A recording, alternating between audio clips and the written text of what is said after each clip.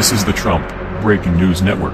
Here's what's happening. China's first aircraft carrier sails into South China Sea. Beijing, AP. China's first aircraft carrier and 5 other warships passed by Taiwan and sailed into the contested South China Sea on Monday, Taiwan's defense ministry said. The ships, led by the Liaoning, sailed past the Pratas Islands, also known as the Dongsha Islands, a Taiwan-controlled atoll in the northern part of the South China Sea, according to the ministry. China's defense ministry said Saturday that the Liaoning had set off for a routine open sea exercise in the western Pacific as part of its annual training. But its entering into the politically sensitive South China Sea follows rising tensions between Beijing and Taipei over the status of the self-ruled island. Taiwanese President Tsai Ing-wen has refused to endorse Beijing's concept that Taiwan is a part of China. Beijing claims the self-governing island as its own territory and says failing to endorse the One China principle would destabilize relations. The Taiwanese ministry said the Liaoning and warships had on Sunday sailed 90 nautical miles south of Taiwan in the Bashi Channel, a waterway between Taiwan and the Philippines.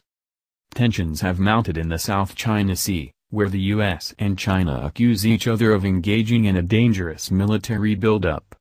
China claims nearly all of the sea and is pitted against smaller neighbors in multiple disputes over islands, coral reefs and lagoons. The U.S.-based Asia Maritime Transparency Initiative think tank said this month that satellite imagery showed China building large anti-aircraft guns on artificial islands in the contested waters, where China has also laid airstrips, built communications facilities and deployed suspected missiles. China has characterized its moves as defensive in nature and accused U.S. warships of making provocative passes through the region. The Liaoning, commissioned by the Chinese Navy in 2012, first sailed to the South China Sea in 2013, when it docked at a Navy base near the Chinese holiday resort of Sanya. The vessel at the time was not outfitted with a full aircraft complement. Copyright 2016 The Associated Press. All rights reserved. This material may not be published, broadcast, rewritten or redistributed.